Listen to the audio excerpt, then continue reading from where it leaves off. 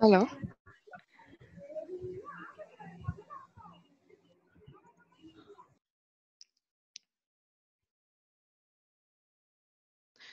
So Vinayak Hebar, okay, hi, good evening. So your question is, what are the possible MS specializations I can take to work with IoT? Okay, that's a good question. So basically, you can just do a master's in embedded systems or electrical engineering, and maybe also it depends on the country. Maybe if you are in India, then you can just do a normal like electrical engineering degree, like, or power systems, because IoT has like enormous applications. So we can just um, choose like you have like a lot of options of the fields you can choose. So even in power systems, you can just work with IoT, and in building constructions, you can just work with IoT, and in network security, you can just work with IoT. So there are like a lot of fields out there, like they are needed this uh, IoT thing. So yeah, I can just, it depends on the country, maybe what platform. So, platforms, okay, like maybe the cloud platform, limitless science, okay. So the platform means what kind of platform? There are like cloud platforms, hardware platforms, gateways, every, like there are a lot of platforms. So if you're talking about this cloud platform, maybe you can just go with mm, GCP, Google Cloud Platform. That's what I use. And if you need a free thing, you know, just a normal smart home projects, for smart home projects, you can go just go with Adafruit IO. So we will just cover this in this session. So that's, don't worry about that. So is there any other questions?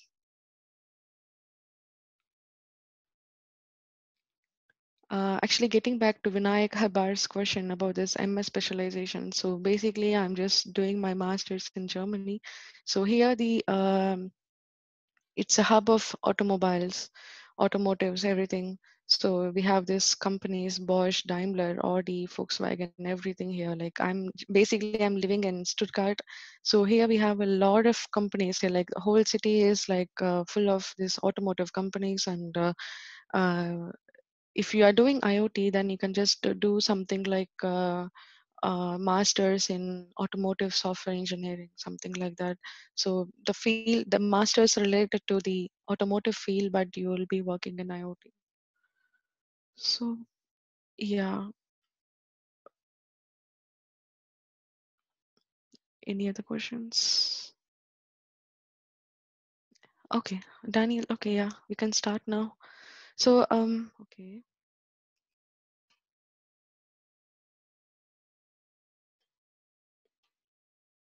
okay, yeah. Basically, this webinar is like more like an introduction to IoT. So it's not like I'm going to cover like advanced stuff. So if you don't know like what is IoT, then this is for you. So yeah, we'll start. Before that, I'll introduce myself. So I'm actually an I did my bachelor's in BEC. So I did my bachelor's in electrical engineering, and I passed out in 2016. And after that, I got placed in Cognizant, and there I worked for 1.5 years. And um, here I am. I'm doing my master's in Germany, like doing the course embedded systems in Technical University of Chemnitz. So during my studies, I completed my 6 months voluntary internship at Bosch. I worked as a DevOps developer in IoT, and then I'll be just continuing with my work student on the same team. And my interest is like my focus is mainly on IoT and Python programming. And yeah, I have a startup. It's called IOTEDU. It's basically focusing on blogging stuff with IoT. So if you need any like articles, if you need to refer articles, and if you need to consult any project or any ideas, then you can, I have given my website link here, iotforbeginners.com. So I have also like given my personal email ID, so you can just contact me like anytime, like if you have any doubts in IoT or if you have any doubts in projects or something. Okay, so that's me. So we can just start. So today's agenda is first we'll see what is IoT, and then what are the hardwares available to work with IoT, and how do we use this connectivity, and we'll see about some use cases, applications, something like that, and we'll talk about this cloud platforms, and a small introduction to these gateways such as Raspberry Pi and Arduino. And then we'll talk about Industry 4.0. And at the end of the session, we'll just talk about what are the opportunities in IoT. Okay. Meanwhile, we'll be having some break in between the session. Yeah. So, yeah, what is IoT? So according to my opinion, so IoT consists of three main uh, uh, process, or you can say like three main things. Like first is sensors. Without sensors, there is no IoT at all. So first main thing is sensor. So without the sensors can be like even a camera, or there are a lot of sensors. I think you guys are engineering students, right? So you might know like what are the sensors available in the market. So next thing is like how the sensors are connected. Okay, that is connectivity. So next, like for whom we are connecting, for the people and the process, who are the end users. So yeah, so these three combination together, like these three entities together, joined together, things to be called as Internet of Things. So yeah, so we'll see like one by one, like what is sensors, what is connectivity, and what are the like who are the people who are using this technology. Okay. Okay. Sensors. So this is like what is sensor. So like there are like various sensors available, like thermistor, piezoelectric sensor. Piezoelectric sensor is nothing but which um finds the vibration, and thermistor is like to find the temperature, and they're like magnetic sensors, they're like optical sensors, even sometimes, as I told, the camera access sensors, and yeah, pressure sensors, humidity sensors. So without the sensors there is no like IoT. Okay. Yeah, so yeah, so there are like various sensors available in this market. So if you're like doing an IoT project, first step is to buy sensors. Okay, so that's what I can tell you. So so next, like connectivity. So one side we have sensors. So what do we do with the sensors? So we should actually connect those sensors, right? So in this image, you can see about various connectivity protocols like Ethernet, power line, and everything in the low range. And we have Bluetooth, Zigbee, Z-Wave, something in the middle range, something as Wi-Fi.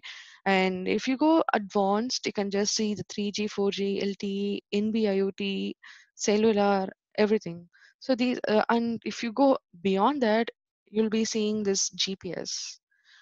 Okay, so the satellites. So these are the connectivities, and there are like a lot of things you had heard about this IoT, something like smart home, smart city, something like that, right? So yeah, for smart home, uh, probably you had heard about this network thing. So one is like PAN, one is LAN, one is MAN, and one is WAN. So PAN is something like personal area network. So if you can see this blue line, it goes the till here, and it gives some range. So for personal area network, so for the personal, something like within yourself, if you're creating a IoT project, then you don't need such kind of connectivity, so it should be like personal. So for personal, you can just use Ethernet, you can use Bluetooth, something like that. So if you just go one step ahead, you can use this local area network, and this is in red color, and it gives some range. See, you can use this is something like a smart home. Okay, something like smart home, and for that you can use till Wi-Fi. Okay, so and then for another one step beyond, we can just use smart city. For smart city, you can just use metropolitan area network, and for that we obviously need Wi-Fi, 3G, 4G, and who knows, after 2 to 3 years we will be having 5G also. So and another one step beyond, we do have this wide area network. So for that, like we have so many signals from GPS, right? So that kind of connectivity is provided by satellites. So this is the basic idea of connectivity. Okay, so we do have sensors at one end. We do have like connectivity protocols, and for whom we are like giving. So for the end users. So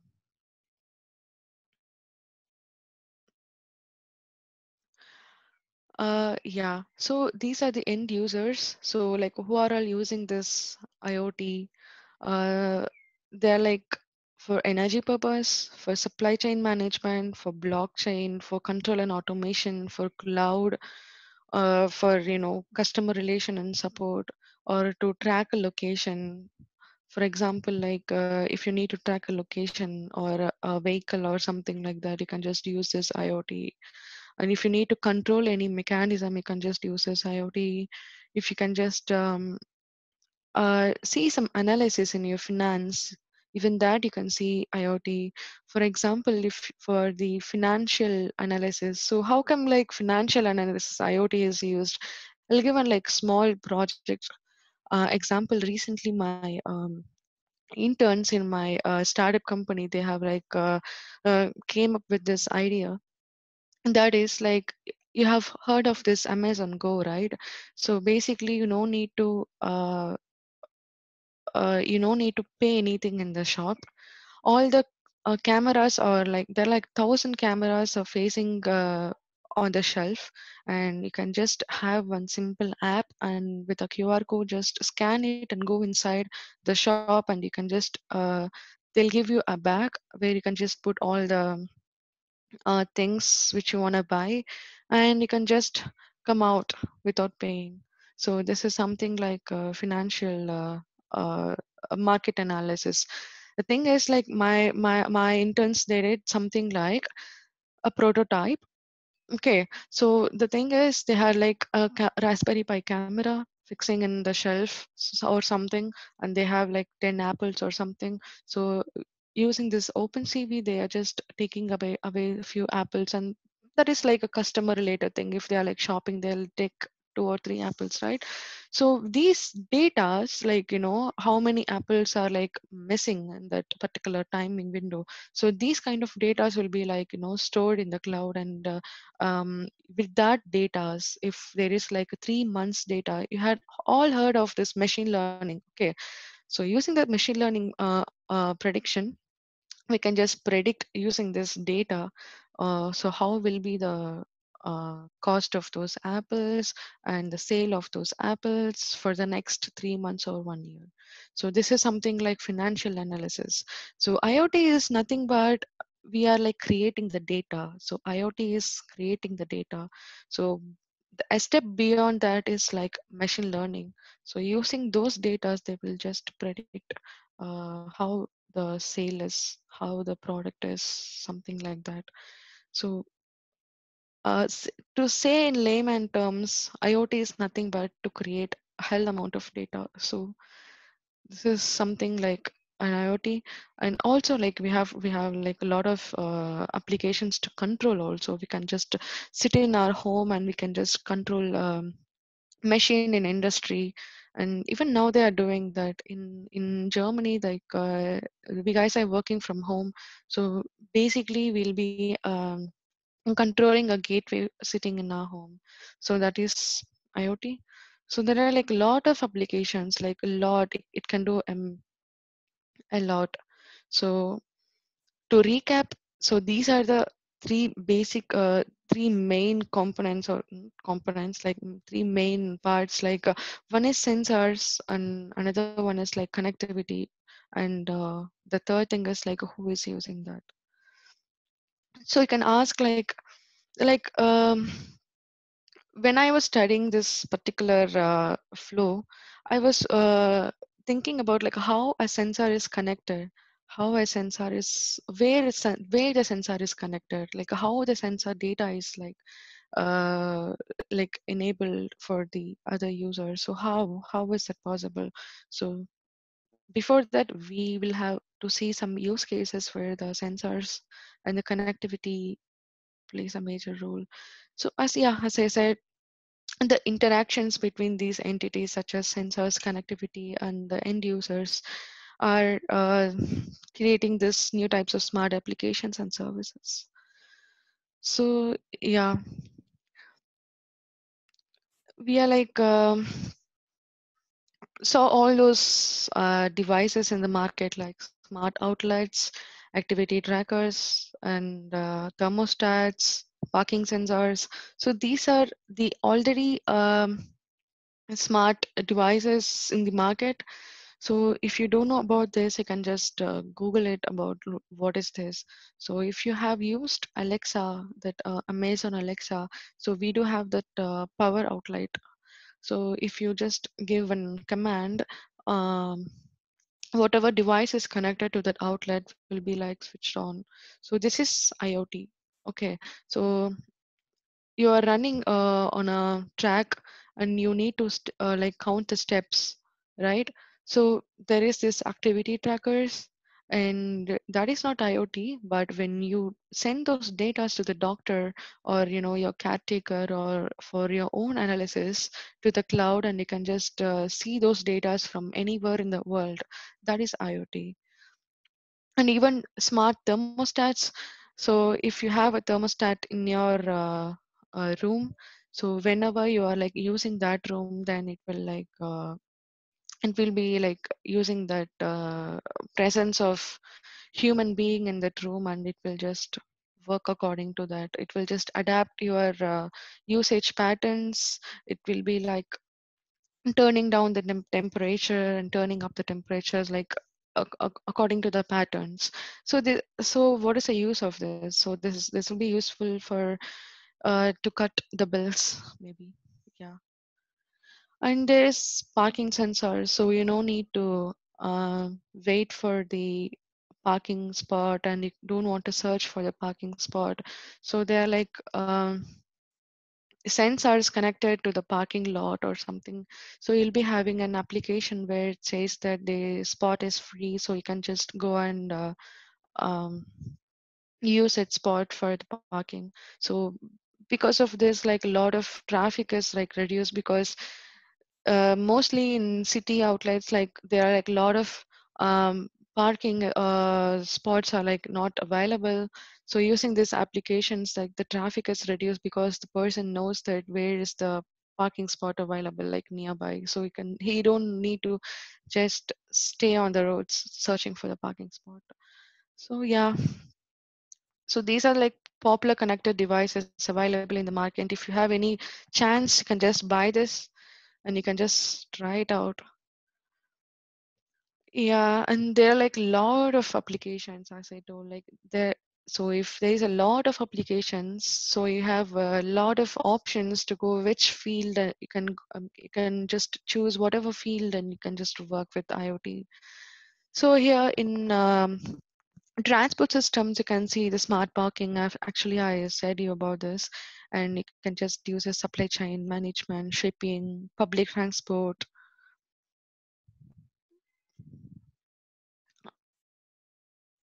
and traffic routing, all those things in the transport. And the most important applications or most important field is like patient care, elderly monitoring, hospital hygiene or food sensors, all these things. I mean, according to my opinion, the IoT plays a major important role in the medical systems rather than smart city or smart home. So then, if you go to the infrastructure, you can just save a lot of energy, like using these sensors, something, the analysis of the occupancy of the person, and you can just analyze the energy usage, lightning, all those things. And yeah, if you go for the smart home, you can just have this light bulbs, smoke alarm. Smoke alarm is like normal thing in everywhere, and pet feeding and washer or dryer or something like that. So these are the top applications. So if you go for I don't know, someone is doing something on the slides, maybe it's not good if you don't do that. Okay, so we'll see some use cases. For use cases, something like where the IoT is used. So yeah, there's a small story here. This is something like smart city. So there's a woman. Hello.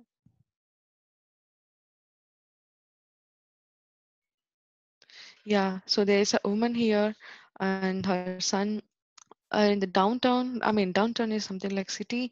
So they are like looking for an appointment.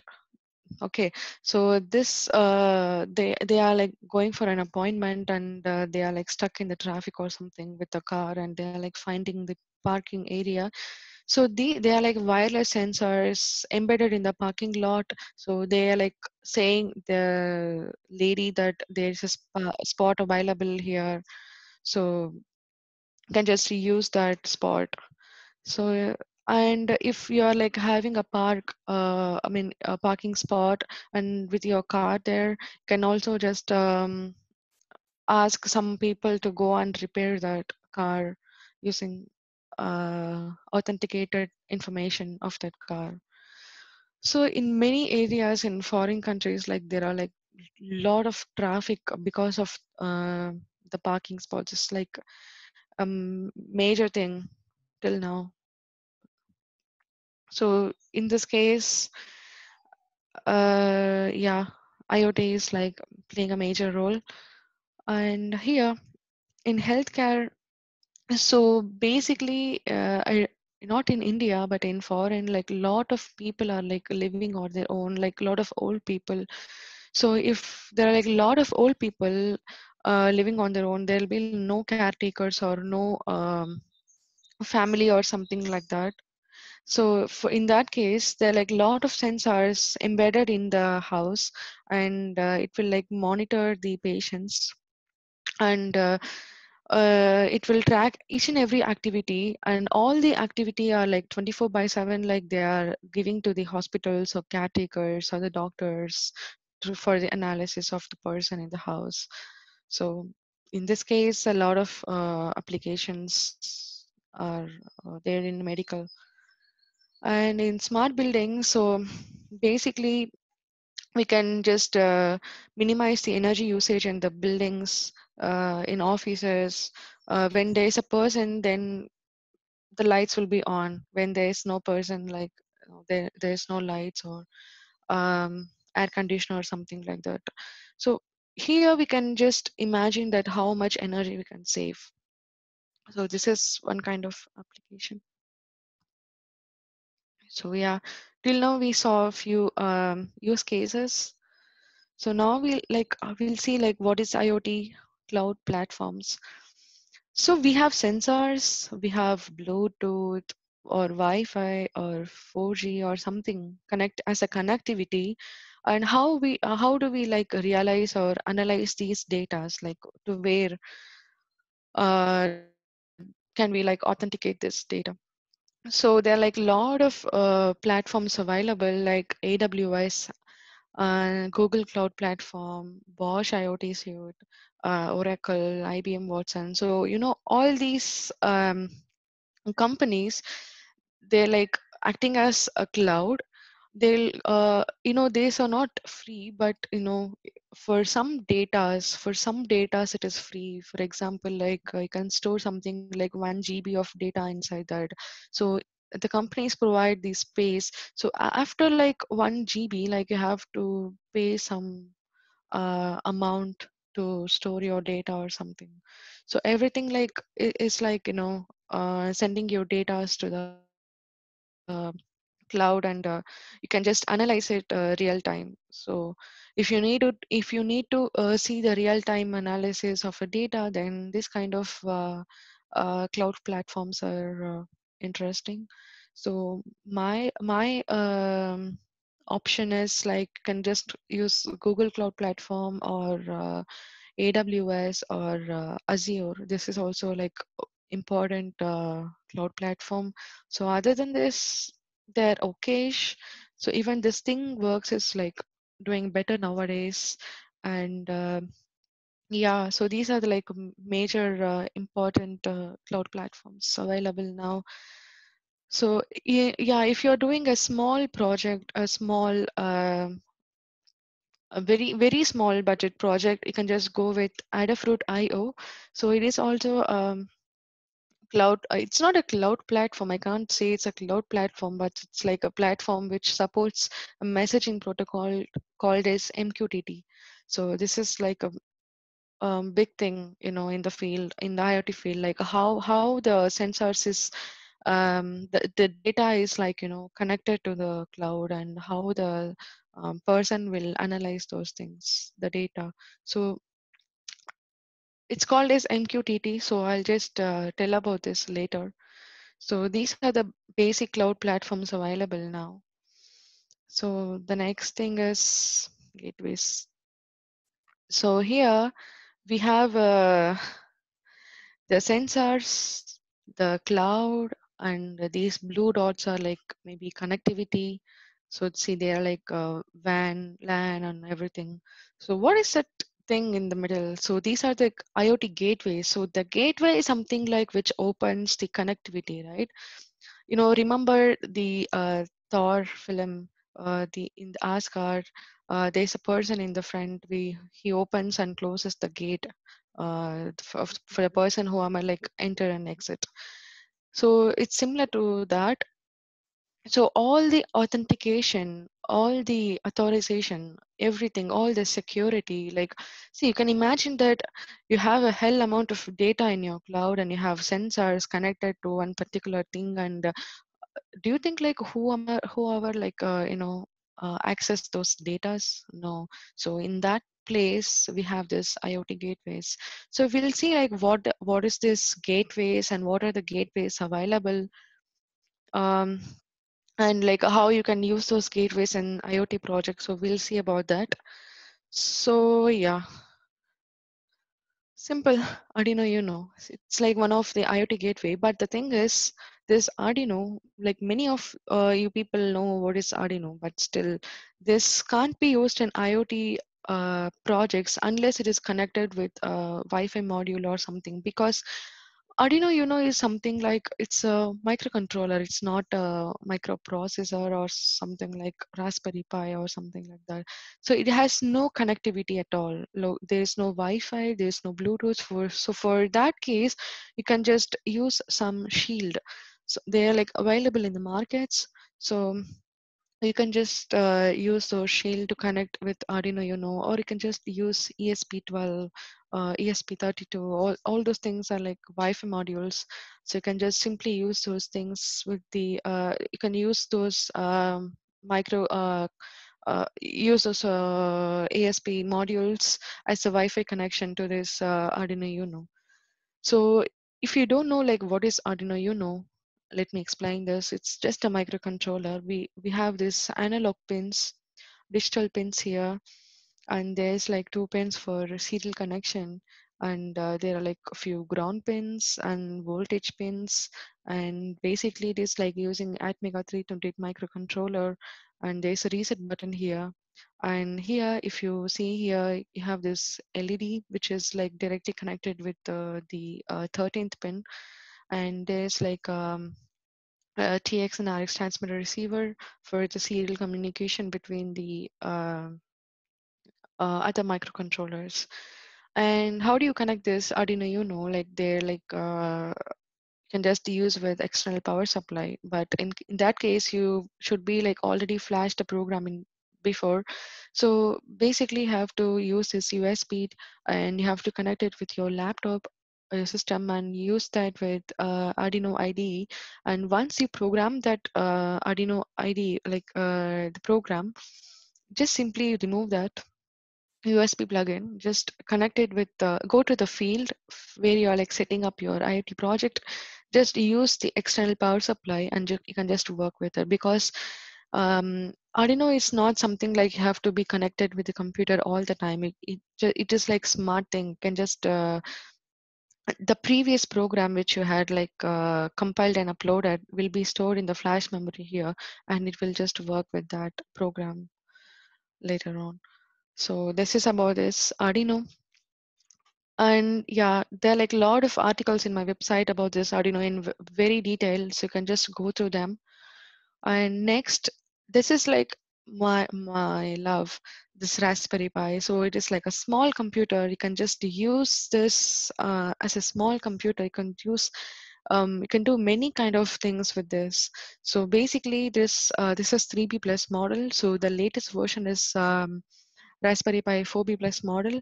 So yeah, if you have any chance, if you are like going to focus in IoT, so you should buy one Raspberry Pi. So it is like useful in many IoT projects. So basically, I'll just give an introduction about this Raspberry Pi, about this pins and everything. So here we have this general purpose input output pins. So that here they have like 40 pins. So each and every pin has one particular thing to do. So maybe like a few few pins are useful to connect with the sensors. Few are like used to connect the SPI, and few are like for ground pins. Few are for voltage pins. Few are for like TX and RX transmitter and receiver. All those things. So these is called as GPIO, general purpose input output. So yeah, here we have this Broadcom BCM. This is like a heart of the Raspberry Pi. So this is the main processor. So the same processor is used in every Raspberry Pi modules, but I think this is 1 GB RAM. So in 4B plus model, we have three different kind of versions. So one is for 1 GB RAM, one is for I think two, or I don't know, like 4 GB RAM, and one is for 8 GB RAM, I guess, or 1 to 4. I don't know. Like there are like three kind of versions for the Raspberry Pi 4. I mean, it differentiates with the RAM. And then we have this HDMI output to connect with the monitor, and yeah, 3 GB and 4 GB. I don't think 3 GB will be there. There's not 3 GB RAM. Okay, then we have this camera module to connect with the Raspberry Pi camera, and we can even use to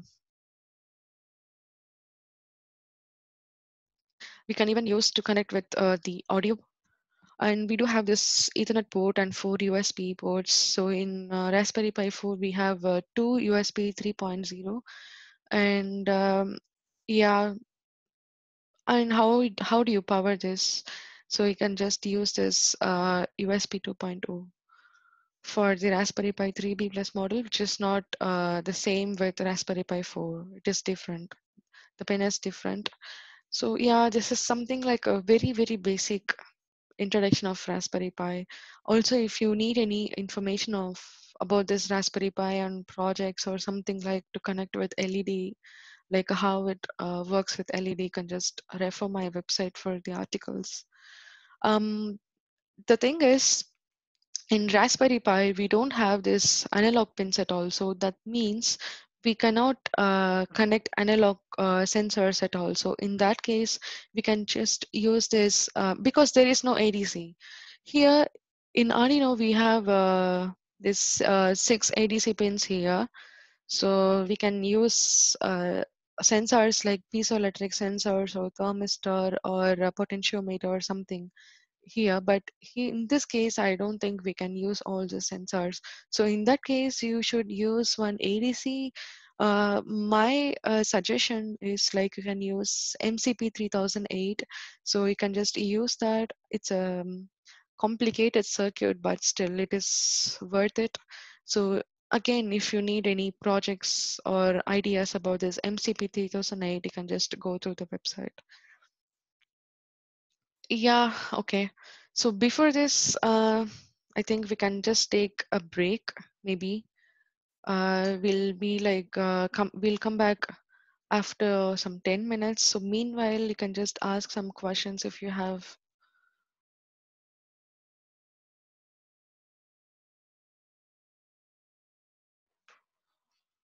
I'll be opening the chat session.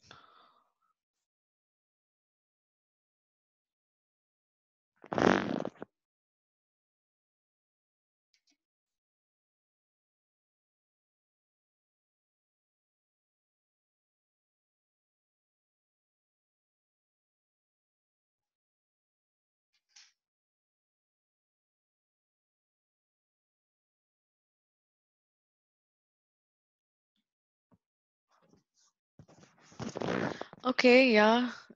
I think we can continue with the sessions. I think there is no need for this break.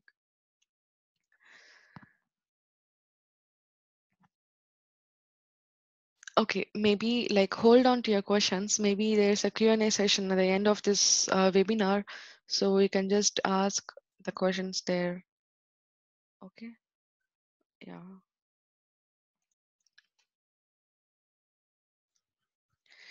So yeah, we'll just proceed with the Industry 4.0. So till now we saw like what is IoT and applications of this IoT and where the IoT is used. Um, so what it contains, everything. So we'll see like what is Industry 4.0. So I think you know this Industry 1.0, 2.0, 3.0, and now 4.0. Like, so in 1700s, in that year, we do have we came up with the mechanization on the steam and water power. So that is the first industrial revolution in 1700s that took place, and later on that in 1800s. Um, there was something like electrical power. There's a huge war between the Tesla and Edison. So which is better, AC or DC? So that kind of stuff was happening in 1800s, and moving on. In 1900s, we had some robotics, introductions of robotics and IT systems, and the computers came up with this kind of automation and something like that. And in 2000s, so now we have this smart factory, smart home, smart city, machine learning, IoT, everything. So now we are in the industry 4.0. So in this industry 4.0, like many companies in um, even in Germany, in other teams where I'm working, so they are like using Industry 4.0 everywhere. So this is like a talk of the town or talk of the company.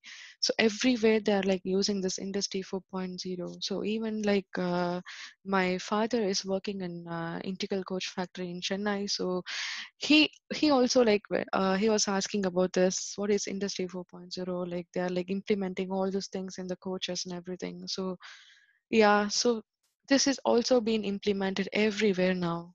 So everything. Uh, So what is this industry 4.0 like? How is that possible? Like, for example, you can take my father's company, like, the central government has came up with this industry 4.0, something like, may, for example, if they're like higher authorities coming to the um, shell or something, the factory area, and checking all those, uh, they will analyze all those data, whether the production is completed today, or that whether the target is achieved or something like that. So with this industry 4.0, so every detail, every data will be like, in the cloud, and they can access the authenticated person. Okay, so no one can access, the authenticated person can access those data, and they can analyze so what is going on in the factory. So that is industry 4.0. And with this data, so we can with this data of the industry or the company or the factory, they can predict the future, or they can come up with some analysis, so how the industry will be in the future, something like that. So yeah, there are like a lot of applications in industry 4.0. So the one big thing is like IoT, and the rest of the things like augmented reality, cyber security, they have big data, blockchain, and everything, cloud computing, system integration, everything. So there are like a lot of things involving in industry 4.0. And so what next? So we do have 4G now. So everyone talking about this 5G, 5G, 5G everywhere. So after 5G, after 5G, so these are the interesting things. They will be drones, and they'll be like industrial blockchain. So like what is blockchain, right? Blockchain is basically where you can just find about that particular product. For example, if you're like buying a bag of apples, so you can just see the place where the apples was originated from. So that is one kind of data. So you can even use this industrial blockchain here, and you can just use this 5G. 5G is something like enormous.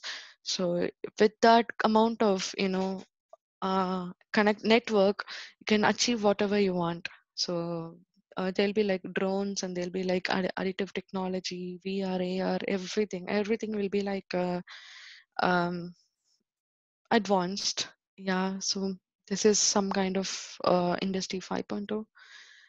And yeah, as I was telling that about um, MQTT, right?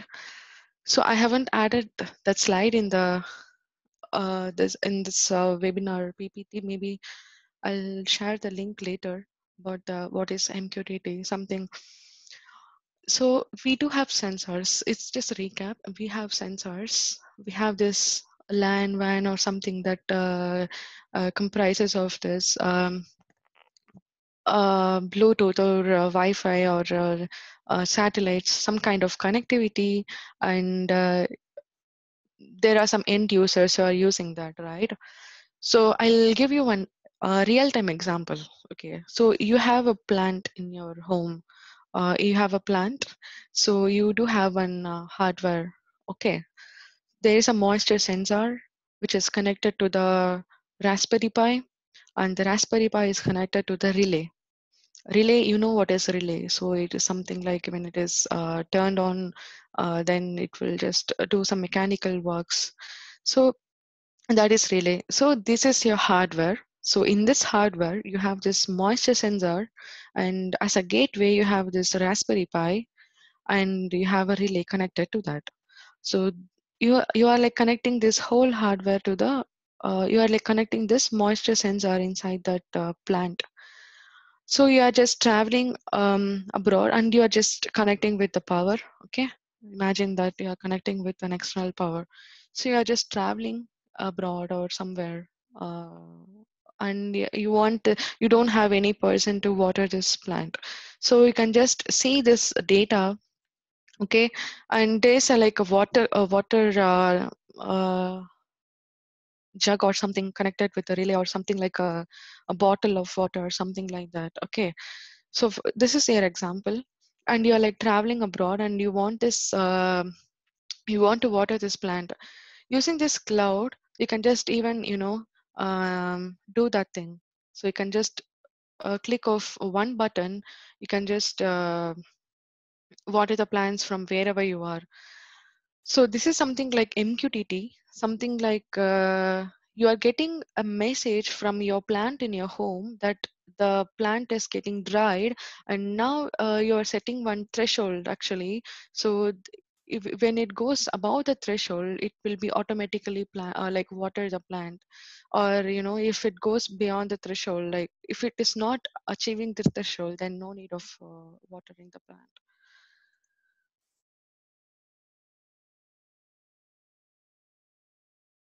Yeah. Yes, MQTT is a communication protocol.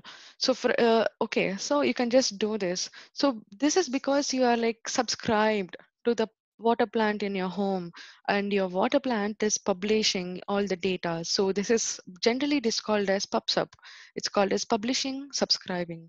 For example, in you have your own favorite YouTube channel, right? So what they are telling, always they are like telling subscribe to us for the new videos or something like that, right? So when you subscribe to that, you will get a notification that when the person is posting a new video on that YouTube channel. So this is something like that. The person, the YouTube channel, they are like publishing the video, and as you had subscribed for that, you will get a note. You will get notified that the particular person is like subscribe. Sorry, published for the published a video. So it is something like that. So in our case, in the plant situation, so you are like subscribing for the plant. You need datas, and the plant is like publishing the datas to you. So with this protocol, you can just do whatever you can. You can just water the plant, or you can just do the analysis or something like that. So yeah, this is MQTT. So there are like lot of, this is called as messaging protocol, basically communication protocol. So this is useful in various scenarios, and there are like a lot of messaging protocols called as REST API, XMPP, or something like that. So yeah, so these are the main messaging protocols you'll be learning when you are doing about this IoT projects or something.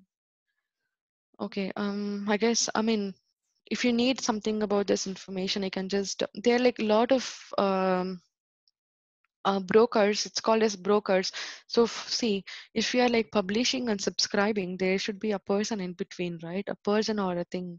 So that's called as broker. So there are like a lot of brokers available now.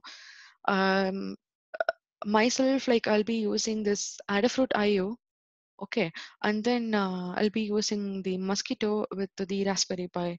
So yeah, there are like a lot of brokers available. Maybe you need to search for that. And this is very interesting part about this messaging protocols. That's how, like, the datas are like going and coming, all those things. Um, okay. For this opportunities, as I said earlier, so there are like a lot of opportunities. Like if you are like CSE student and you want to work with IoT, the appropriate thing is you can work in network security. So the thing is, like, no one can, if you're doing an IoT project with the cloud, when you're doing an IoT project with the cloud, so you'll be giving some parameters for the authentication. So in IoT, according to my opinion, security is the first and foremost thing should be like taken care of. So without security, um, I don't know, like it's a waste of time. See, when you are using, for example, there are like a lot of IoT enabled devices in the market, right? So, as I said in the previous slides, yeah, we can take an example like Whirlpool a machine, like Whirlpool washing machine. So you don't know that they'll be having a lot of things in the what is the privacy policy. So you don't know that what the hell have they written in that. So in one particular line, they will be written that we are not what to say, responsible for your datas or data breach, something like that. So they have written, and we don't know that with the excitement of the smart appliance, we'll be just enabling that option or just signing that form or something like that. So there's like a trust issues here. So you have to trust the particular company. Like you cannot buy. It's my suggestion that you don't buy the smart appliances from unknown brand or something. You can just buy from from Whirlpool or from Bosch or from something like that. So with IoT, like there are like a lot of data analysis and everything. So you have to trust the company. So that plays a major role here. So then you can just, there are like a lot of opportunities such as energy consumption. So this is something very important nowadays, and also like medical area.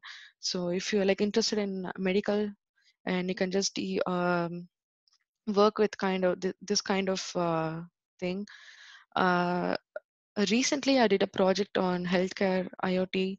The thing is like when a person has this particular disease called as dementia. So dementia is a disease something like they will forget everything. uh, Not amnesia, it's not a amnesia or something like that. There are like a lot of stages of the particular patient. They will just forget everything. So one point of time they will forget to switch off the tap or something. I don't know, like how many of you like will watch Money Heist? In that, Lisbon's mother is having this disease, dementia, so she'll be like forgetting everything. So that kind of nowadays, like there are like no caretakers or all the old people are living in the home alone, and it's not good thing. So for that kind of house or for the kind of patient, so I've just developed a small prototype from for my university. So the thing is, you'll be having this Raspberry Pi with sensors called as piezoelectric sensors.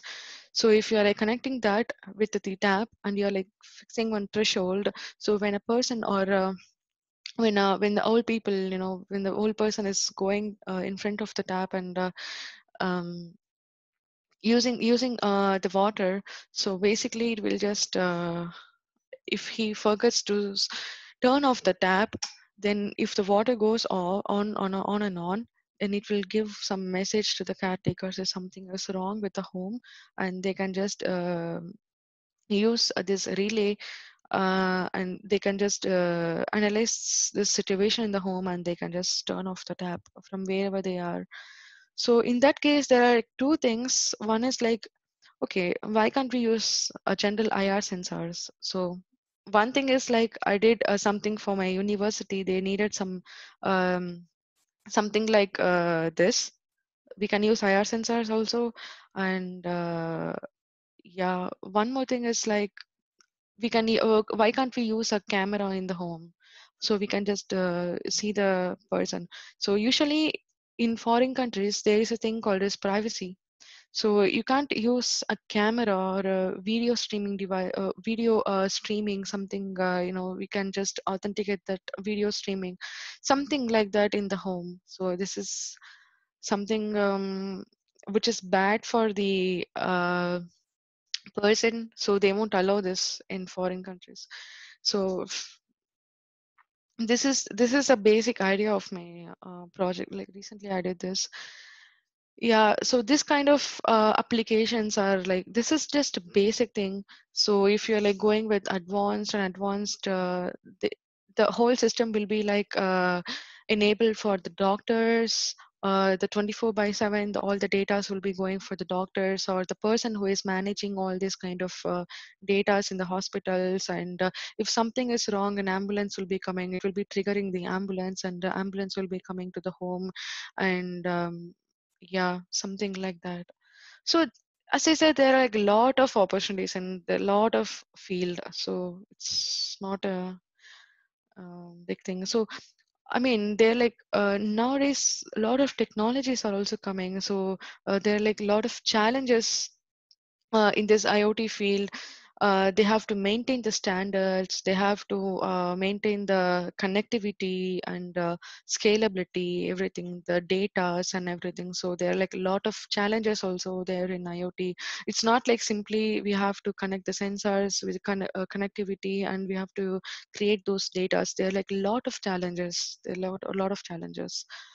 So yeah, it's not a um, easy piece of cake, but still, it's like an interesting field. So yeah, so what are the programming languages you can just learn if you're doing this IoT project? So I have just categorized into three different sectors or three different field. One is like devices. If you are like using the devices, something like cloud or not cloud, sorry, sensors or something, a small C is enough. If you are like working with a sensor, something like that, with an Arduino or something. So if you're connecting the sensor with the Arduino as normal C is fine. And if you're using that with a gateway, generally I don't like Java, but I'll stick with Python. So you can use Python, even Java is okay. And if you're using with the cloud, even I'll go with Python in that case. Um, Most people will be using JavaScript and Node.js. So in that case, like I'll be using this Python. So yeah, Python is the most important programming language in IoT, even in machine learning, I guess. So start, learning Python, guys. So yeah, yes. So I'll give some media references to learn this IoT. The first link is like something it's mine, so it's my website. So you can just uh, read all the articles. It's more like tutorials to everything like Raspberry Pi, Arduino, Node MCU, and everything. All the sensors and connectivity and everything is available there. Like A to Z about this Raspberry Pi, Arduino, everything. And I usually refer this blog, IoT for All. This doesn't have a tutorial, something, a project or something. If you need a comprehensive learning about this IoT, then you can just see this, refer this blog. And if you like Raspberry Pi, you can just go through this MacPi a magazine. So usually I had just subscribed for this and I'll be getting mails from them every month of their PDF copies. So it's very, very interesting. It's like it's a good book actually. And yeah, can also refer this IoT Now, IoT World. I don't refer the magazine, but the post the articles and the discussions and the webinars in the IoT Now and IoT World websites. It's very interesting and everything are like updated and mostly like I'll hear like a lot of uh, many industrial people will be like talking about the challenges in IoT and everything. So you can also take some courses in Udemy or Coursera about this IoT and tutorials on Raspberry Pi and Arduino or Node MCU, something like that.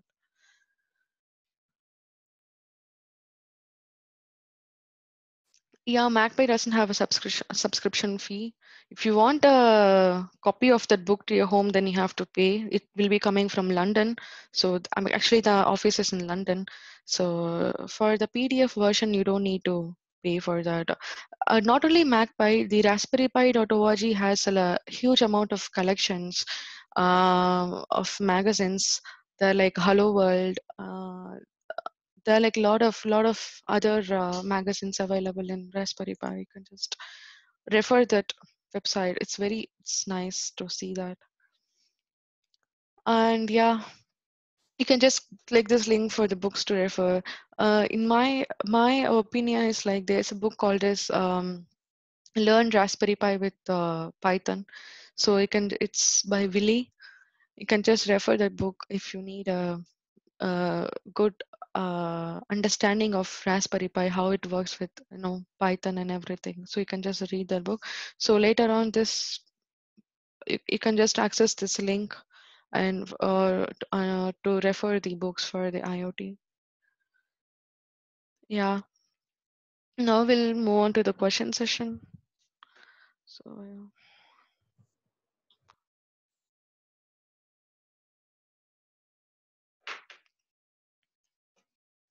Okay, first question. I'll just go with the first question by Vinayak. So while making IoT products, do we still use controllers like Raspberry Pi and Arduino? Actually, okay. What kind of IoT products? I need to know this. Vinayak, maybe you can just speak. The, Good evening, ma'am. Vinayak. yes, yeah, Yeah, ma'am. For like the end product, usually Raspberry Pi and Arduino Uno, to my knowledge, we usually use it to make the prototypes. yes. Uh, let's say we have a smart garbage vehicle. Appo we'll be using Arduino Uno and Raspberry Pi to make the prototype model of it. Yeah, I think So I for understood your the question. I think I understood your question. The answer to your yes, question ma'am. is like simple. Okay. I am like working with Bosch in IoT field. Okay. So we don't use something like Raspberry Pi and Arduino for the business kind of thing. So we do have a lot of customers who will require this kind of IoT thing, right? So that's where we work. In that case, for the testing purpose, we'll use the Raspberry Pi and Node MCU or something. We'll mostly use stick with Raspberry Pi for the testing purpose. So there are like a lot of companies. They will be manufacturing the gateways. So basically, the Raspberry Pi is a gateway, but there are like a lot of companies. For example, I can give you one name. It's called as Oasis. Is there any? I don't think there is a. Okay, I can't write anything. Yeah, so the name is Oasis. Maybe I can just type here. So this is gateway manufacturing companies. For example, if the Bosch is saying to the Oasis company that we need a gateway with this particular requirements, the Oasis company will manufacture the gateway related to the requirements. For example, if we need some particular sensors, some particular connectivity in the gateway, so they will just manufacture. So it is same for uh, the thing which you asked. Like if there is a smart city, if the government is need some gateways for that, they will approach for the gateway manufacturers and they will ask that we need this kind of. It's something like a tender. What is that? A tender? What is that? It's I something guess like, it's ten. yeah, yeah. They will just do this thing. So it's not like you have to use Raspberry Pi. This is something like you are doing an IoT project of your own, and you'll be using this Raspberry Pi. It's like, oh, that's why they tell this is open source. So what is open source? You can use Yes. it. Yeah. So if it's not open source, you have to pay for the thing if you're Ma'am, and using in the project. one more doubt. I have few more doubts. Like courses in Coursera and Udemy, are they really worth it when we are going for higher studies and for writing our SOPs and LORs? Mm, I don't know actually.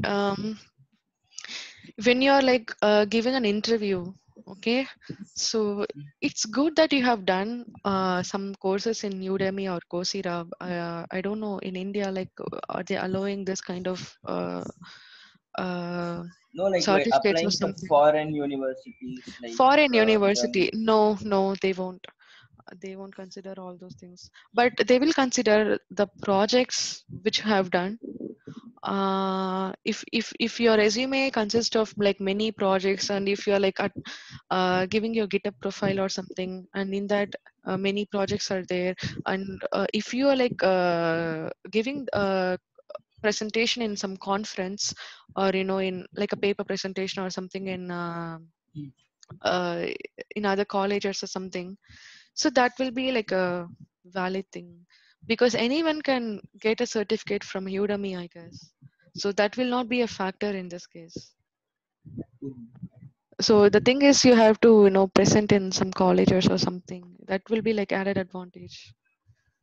Okay. Okay. Yeah. So from Sai, okay, what is MATLAB and how is it related to IoT? MATLAB is something like Python. It's like a programming language, okay. But how it is related to IoT? Usually we don't use MATLAB at all. If you're unless you're using some image processing kind of projects. Uh, there is a project of something like facial recognition of this thing. Facial recognition, image processing, that kind of projects you'll be using MATLAB. And yeah, if you need to, analyze the datas, if you need to analyze the datas, you can just use the MATLAB. MATLAB, no, like it depends. It depends on the project actually. What kind of projects you are like working with. See, guys, like IoT is something like it's a trial and error method. Like if when I'm working with a particular project, I don't know, like I have to figure out like what kind of sensor should I be using there, what kind of connectivity is better, and even sometimes like I get confused like what kind of microprocessor should I be using for the thing. So for example, in my case, I have been using the piezoelectric sensor in the project, right, in my healthcare. So I did not use Raspberry Pi in that. I used a board called as Node MCU, and this basically ESP8266, because as I said, Raspberry Pi doesn't have an analog pin. So instead of going complicated circuit with Raspberry Pi, I went with Node MCU ESP8266. So it has only one analog ADC pin. So I had only one sensor. Okay, fine, I had connected with that. So it supports Wi-Fi. So that's a great thing. I can just connect it with the cloud. So what else I need?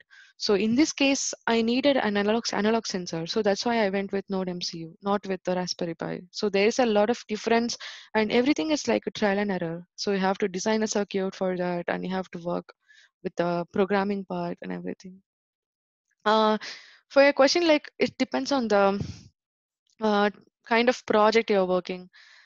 For my opinion, like Python is better. So even you can implement this MATLAB called as Matplotlib in the tkinter, for example, as a GUI, and you can just visualize the graph and all. So that you can do in Python.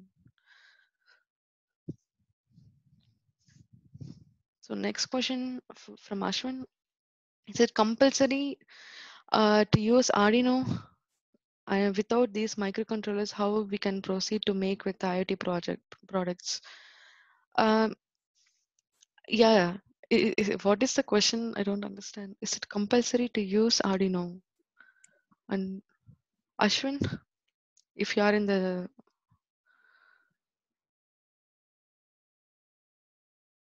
if you are available, you can just ask me directly. I can't understand your question. Excuse me, ma'am. Yes. Yeah, so I have a doubt. Actually, I do a lot of projects based on IoT, but I am unable if like we require more GPIO pins.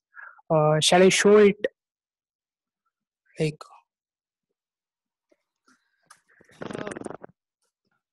What kind of GPU yeah, opens? And Raspberry Pi? yeah. So not only Raspberry Pi. I am asking which board can be useful to make a project with lot of input-output pins. Okay. Okay. What kind of sensors are you using? Yeah, so I am using a humanoid robot, making a humanoid robot like this one. Okay. So I need a lot of input and output pins, which I should be controlling using IoT. Okay. Okay. Lot of inputs and So outputs what means board? Basically, you can use multiplexer. Okay, you can just use a multiplexer, or you can just use a serial connection. That's a simple one. Okay.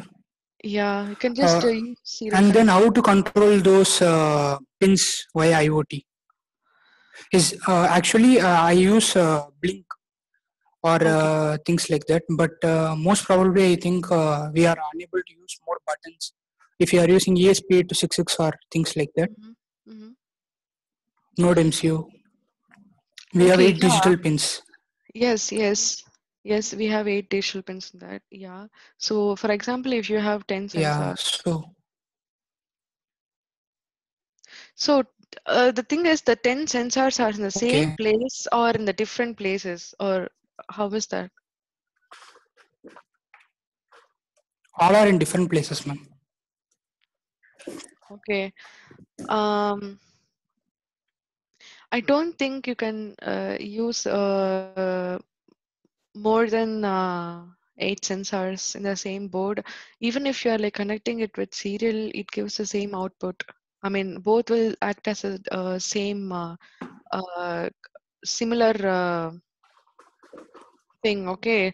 For example, if you're using 2 sensors in serial connection with the same port, so for example, if you're connecting that with D5, so if you're like giving an input to the D5, so the output will be like reflected to the D5 for both the sensors.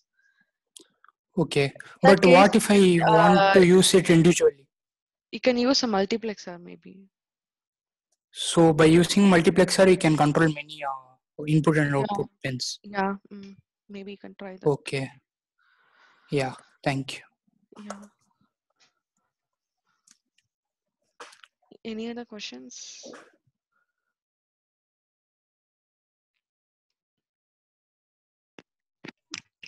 Hello, Yes.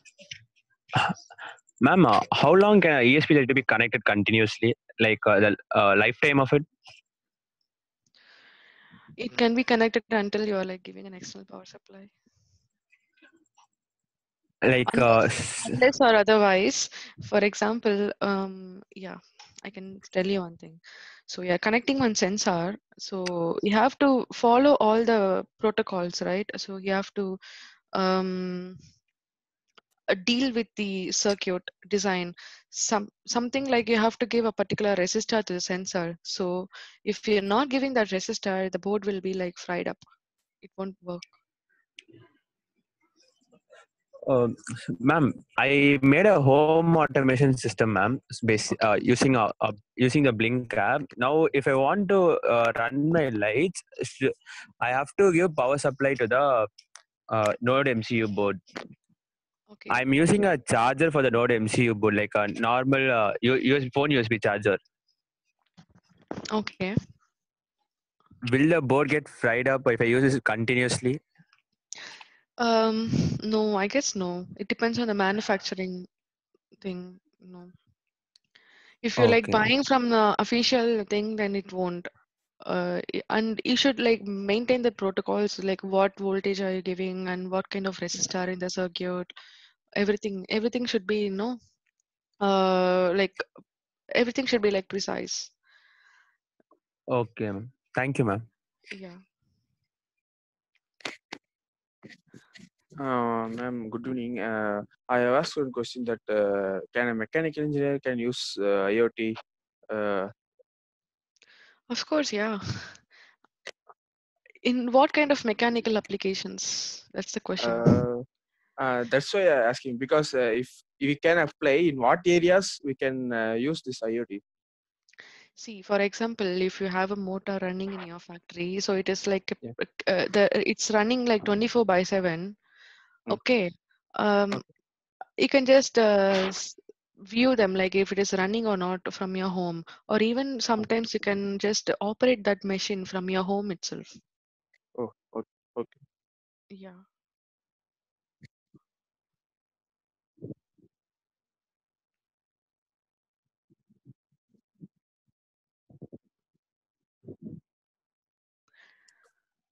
Hello, ma'am.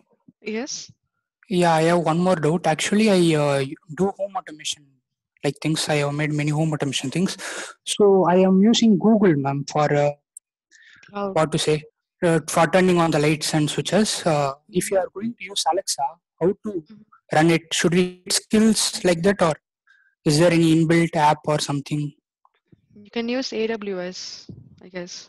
I think there Okay. is something with AWS because Alexa is with AWS, right? And Yeah, actually, I don't have that Alexa that thing. I made it myself using the Raspberry Pi. So will okay, it work on that or? I mean, you have a speaker and you had just Yeah, I downloaded have. this Yeah, SDK and you had just implemented that with Raspberry Pi. Yeah, it will work. yeah, it will work, right? Okay. Yes. Yeah. And in order to improve that, what can you do, ma'am? Like, if we say to sing something, it is not singing or doing anything like that. So, or the Google Home, which I have, is also made using Raspberry Pi. So it Okay. can do everything other than this other like singing and playing musics from YouTube or searching from webs like that. Yeah, of course. Like you have implemented the same SDK in this, right? Like same thing. Yeah, The application. Yeah, so it does everything. but if I say Alexa, sing me a song like song name, but it is not able to sing. So they are saying that we have to connect to some, and we have to create a skill. They are saying to create a skill like thing. Yes, you have to create a skill for the Alexa. Yeah. So for Google Home, how it works, ma'am? I have not done with Alexa, but I have done with Google Home, but it works fine. Like for me, if I say anything, it will just do that. For the Alexa, maybe you have to add some skills, I guess. Okay. Yeah. Shall I show you that, ma'am? Actually, I have built. Maybe you can just contact me later. I have given Yeah. you my Okay. email ID. Yeah. Okay. Yeah. Okay, ma'am. Yeah. Sure. Yes. So, Vinayak, what are the projects that we can work on to get an internship opportunities from IoT startup and companies? Yeah. What are the projects? Basically, you can just work with some home automation projects or um, with a good knowledge in Python or something like that. You will get some internship opportunities in IoT startup and companies. It's not like you have to do this kind of projects, but the knowledge matters more. So basically, if you had done projects, then you had like a lot of uh, knowledge in that.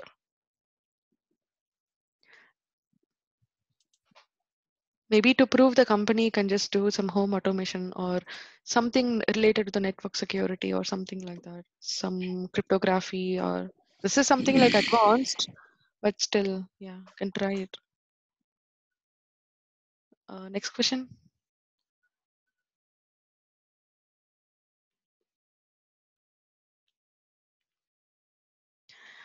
In my startup, like currently there are 15 to 20 people working with like without stipend. So if you are interested in this opportunity, like I'm providing this internship opportunity to everyone, like the deserved people, like if you know something or if you want to learn, if you want to work with a team or something like that, so you can just contact me with that. So there would be no stipend, so it will be like for 1 month. If you don't want to do an internship, then you can also submit your projects or something. It will be like published in your name in my website. So yeah, if you are interested, what kind of internships? So basically, it depends.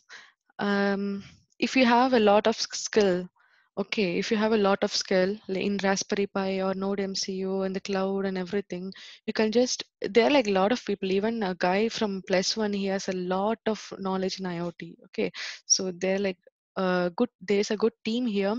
So you can just work with them. They're like from Delhi, Kolkata, or some various places from NIT, from even VIT or something, good universities. So you can just team up with them, come up with a project idea.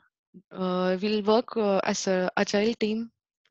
So we'll just uh, basically we are doing something like this to spend this coronavirus holidays or something. So yeah, you'll be like provided with an internship certificate. So if you don't have any skill like that, you can just take your time.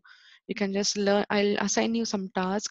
You should work on that. For example, if I just tell you about something like a REST API or Postman tutorial, you can just take some time to learn that, and then you will be like writing how to use this as tutorial in my website.